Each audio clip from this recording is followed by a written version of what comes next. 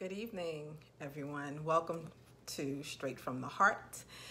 And I am Pastor Tanya Knight, or LadyT.Knight, however you know me. I'm glad to be here with you this evening. I titled this, or the topic is being an educator. And the reason why I am doing this topic is because, once again, I do receive messages, I do receive questions, and most of the questions, most of the comments, most of the messages that I've received have been about being an educator, whether that's a teacher, whether that's a para, whether that's a teaching assistant. I had two administrators make comments, so I just wanted to just title this being an educator. And the other thing that sparked this is that I was just reminiscing on the journey that I've been on in education. For me, it began for, I think, most parents at least, with our own children. So it began with me, with our two oldest specifically, just trying to find a place that I felt was a safe place for them to be. We as parents are our children's first educators, their first teachers. And specifically our oldest, our daughter, because she was our first, very, very particular on whose hands I would put her into when I was not present. And the other thing that kind of sparked this, besides the questions and besides the comments and the messages, is that a couple of years ago I received a message via Facebook Messenger, and it was someone who was looking for a former teacher. And it started out, are you the same person that used to teach at such and such a school? And I'm looking at the picture and I'm saying to myself, the face looks really, really familiar. And as I continued to read, the person gave me their name and I was like, oh my goodness. My very first class, the very first teaching assignment that I had was a 5th grade class, and there were 32 students in the class. And once again, my first year teaching, there was no para or teaching assistant or what they call a supply teacher here. No. And they assigned me a mentor who came, I think it was every other week, and then came once a month, and then every other month, and then I was on my own. She was a wealth of knowledge and a wealth of information, and I learned a great deal from her. However, being a first-time teacher with a classroom filled with students who range in abilities and challenges was challenging. However, as I looked at the face of this young person who sent me a message, I was like, okay, I know this person. And when I said, yes, it's me, and I typed out his name and I said, it's so good to see you. Wow, you're an adult now. What's going on? How's mom? How's sis? And I remember that being a first-year teacher, you know, people's advice to me was don't smile into Christmas, right? And show them who's boss and this and the other. And what I went with instead was believing God for wisdom in the classroom, and believing God that because he chose me to be in this profession and he knew my personality, he knew how he created me, that it would be best for me to be me. And, not without making some mistakes and some missteps, but at that point I said, I can't be anyone else. I know how to be me, so I can't be anybody else. And the young man told me, I'm so glad that it's you, because I just wanted to tell you I'm a teacher today because of you. And he's an elementary school teacher. And we corresponded for a minute, and he just said, I'm not asking you to friend me on Facebook. I just wanted to reach out when I saw the face and I saw the name. I just needed to know that this was the same person. I just wanted to tell you thank you. And as an educator, specifically as a teacher, walking into a classroom with students, once again, varying abilities, to be quite transparent, the last thing that was on my mind was making an impact where someone would come back and tell me thank you. That wasn't the reason for me, I would say, answering the call to be a teacher. The reason for me answering the call to be a teacher was that I knew that I was called. I knew that it was something that God had placed on the inside of me. I also knew that just teaching wasn't it. That wasn't going to be the end game. There was much more. But the fact that one was inspired to be an educator because of something that I said, because of something that I did, because of me just being who and how God created me, was the cherry on top of everything else. So being an educator means to me, first of all, being a lifelong learner, knowing that this is who or how God created you. You're stepping into not just a job, but a profession. Not just a profession, but a confession. This is why God created me. He created me to make a difference in some way in the lives of not just the children in the classroom, but I believe that it's even broader than that. Take it a step up or a step further to even be an inspiration to other educators. Being an educator is not light work. It's not easy work. It is work.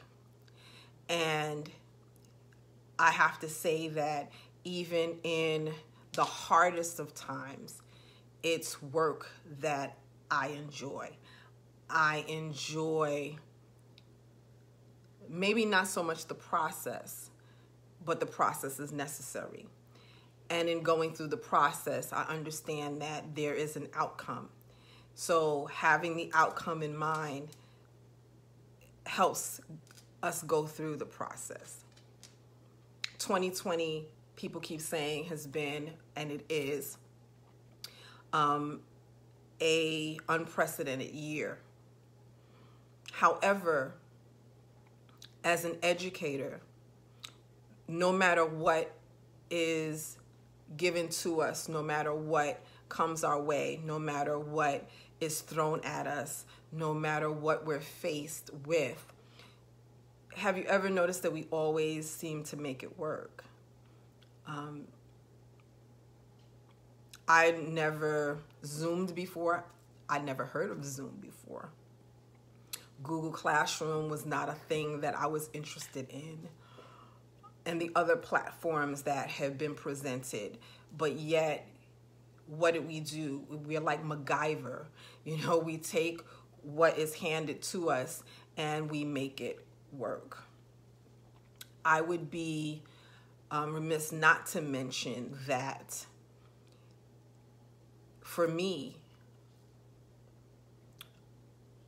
being a Christian woman who's an educator. I'm a Christian first.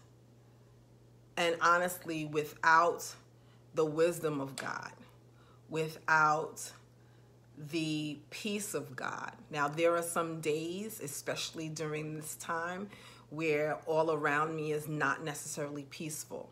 There are some days, there have been some weeks that things have been in turmoil.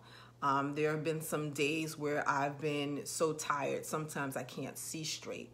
However, my source of my strength, the source of my peace, is not in what I do.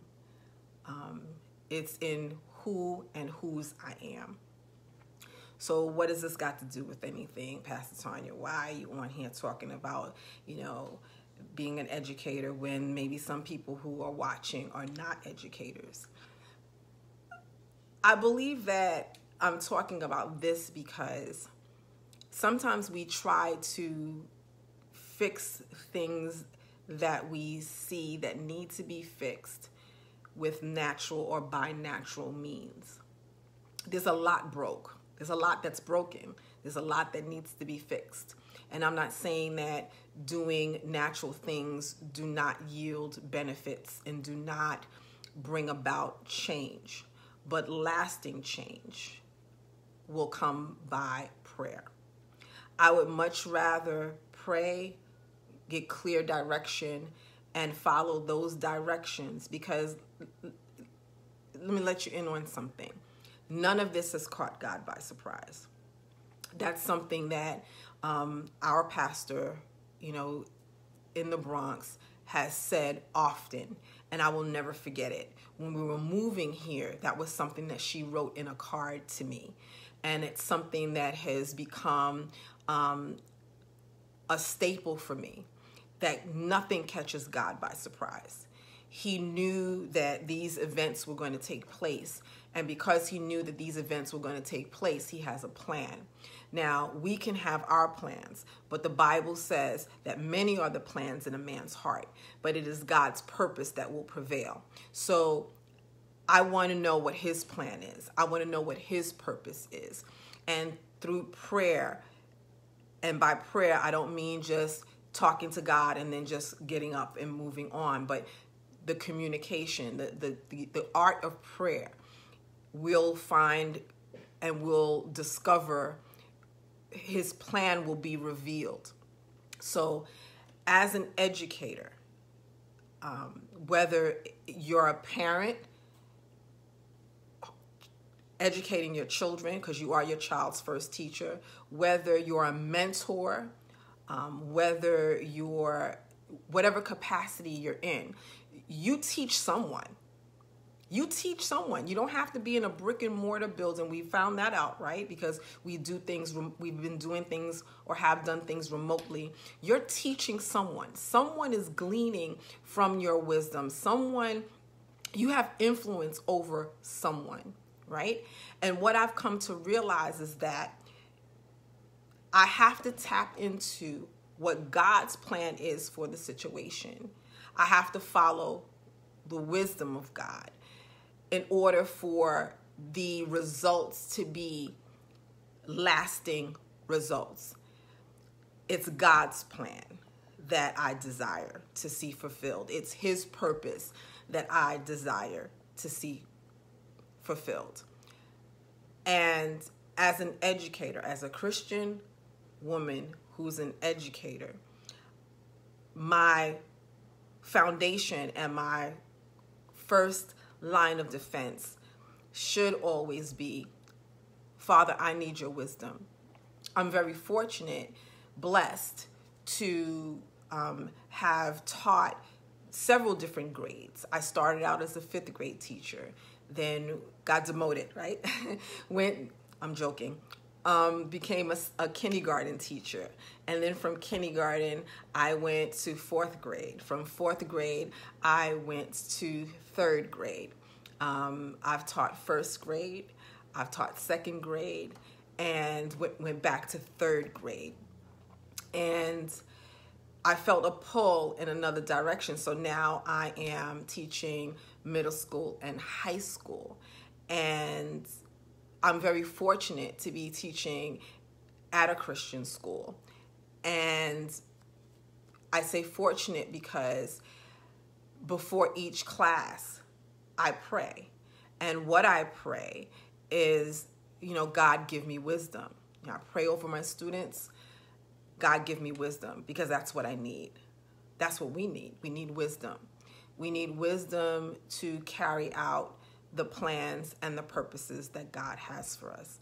So in this season and in this time, I want to encourage you to pray for teachers, pray for educators, pray for administrators, pray for anyone who's in the specific field of education, because it's not easy. It's difficult.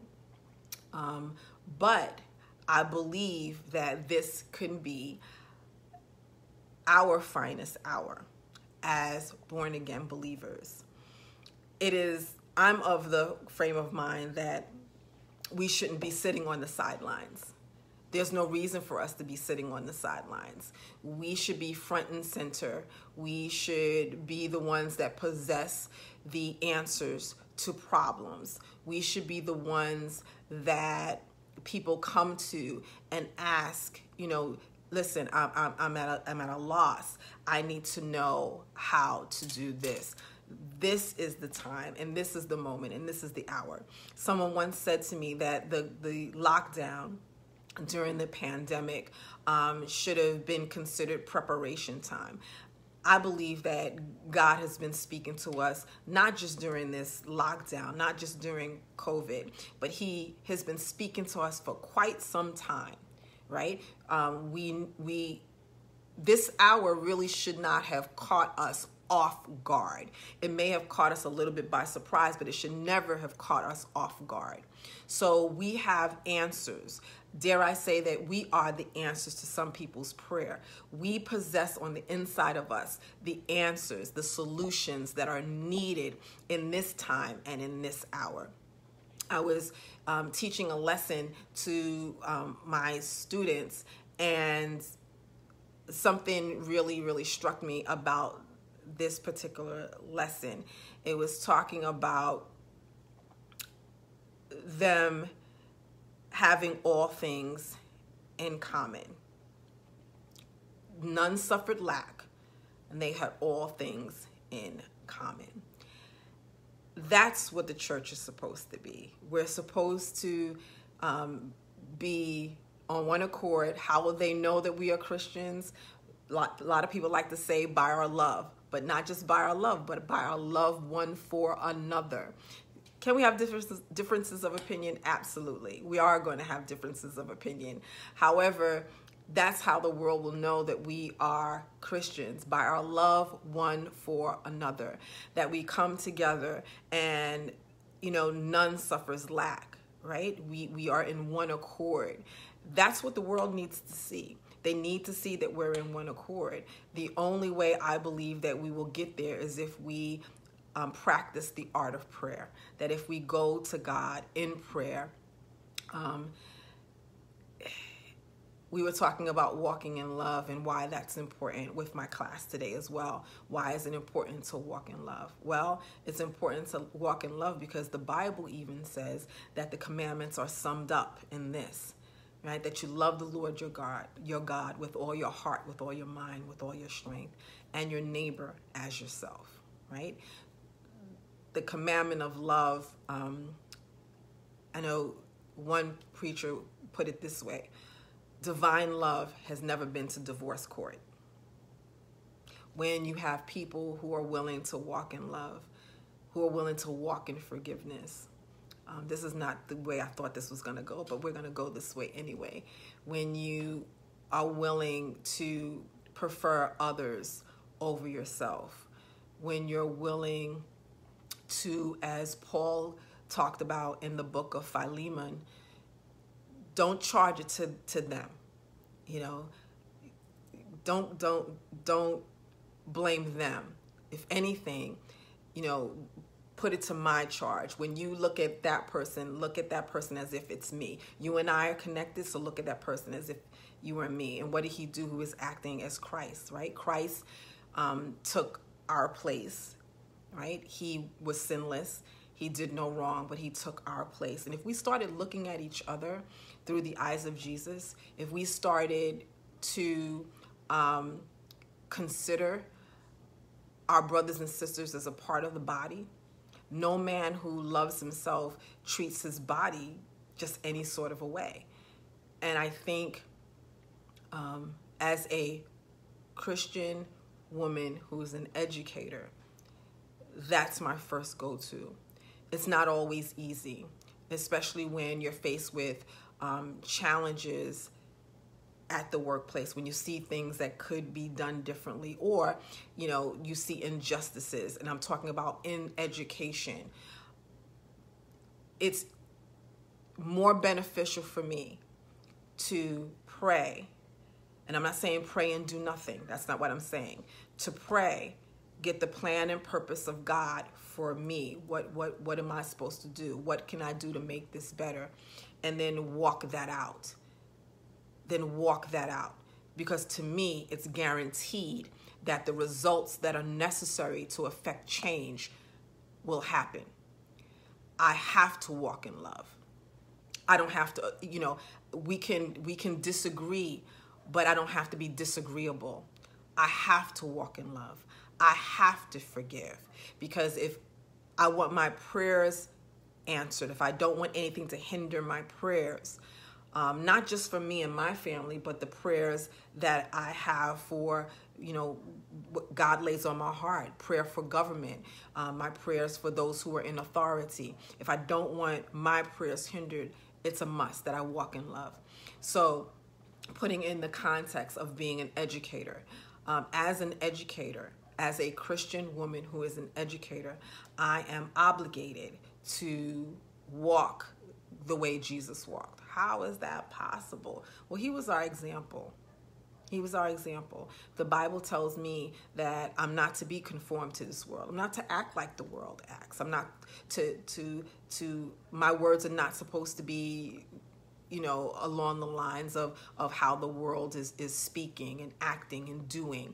I'm supposed to be transformed. And how am I transformed? I'm transformed by the renewing of my mind. How do I renew my mind? I renew my mind by reading the Word of God. I renew my mind by muttering, by speaking the Word of God. I renew my mind by being in fellowship, in communion with God. That's how I renew my mind. So as a Christian woman who is an educator, my classroom should be a safe haven for my students. And it's a safe haven for my students, not just on a temporary short-term fix, but my desire is that what they receive from me, not necessarily just from the textbooks, not necessarily just from the lesson, but what I impart to them, and I believe that they receive impartation, will not just carry them through the school day, but will carry them even when they're,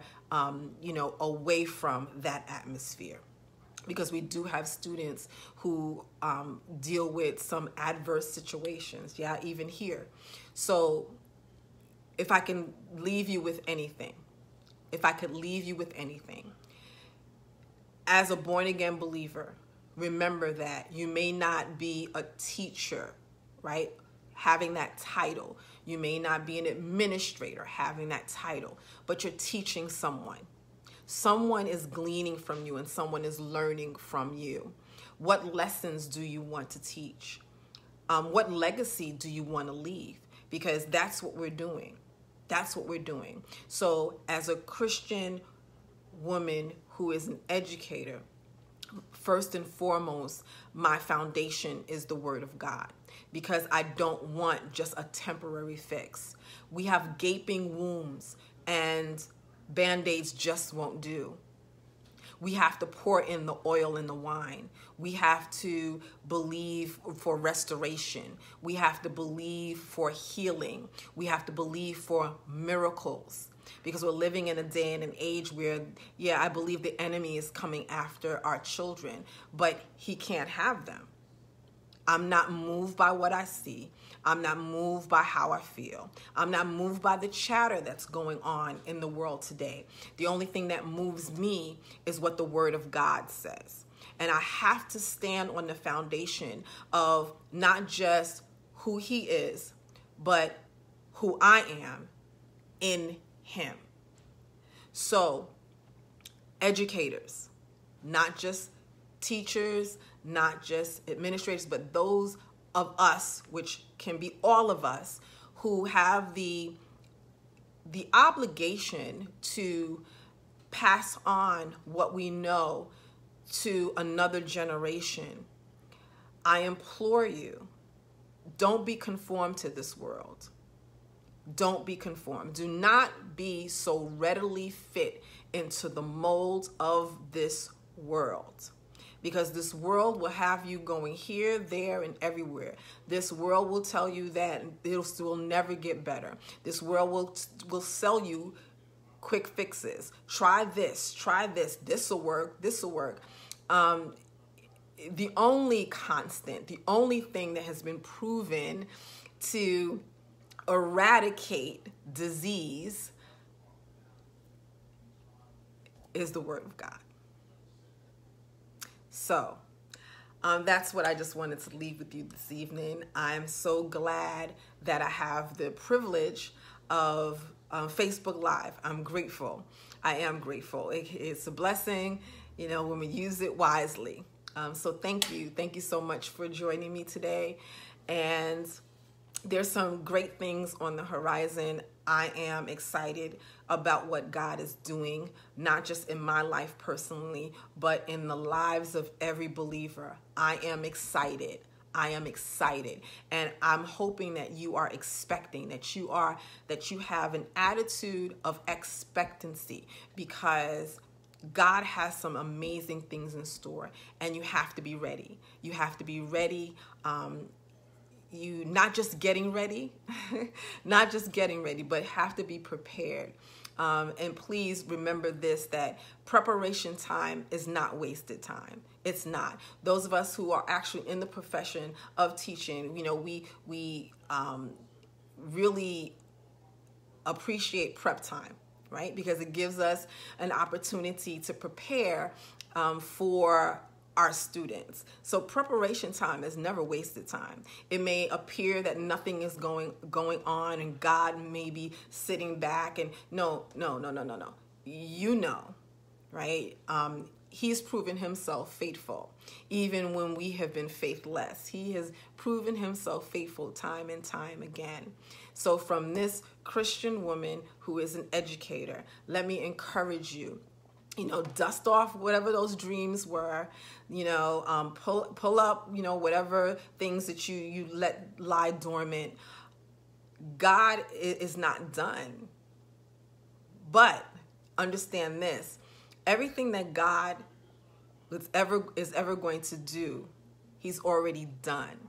It's already in you. He's already provided to you and for you everything that you need to get the job done. God, you're not waiting on God. God is waiting on you. He's already finished the work. I know I said I want to leave you with this, but let me just say something. Think about this. Before you were formed in your mother's womb, he knew you.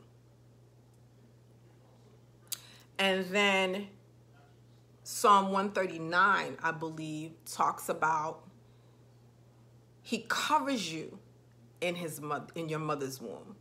You've been fearfully and wonderfully made.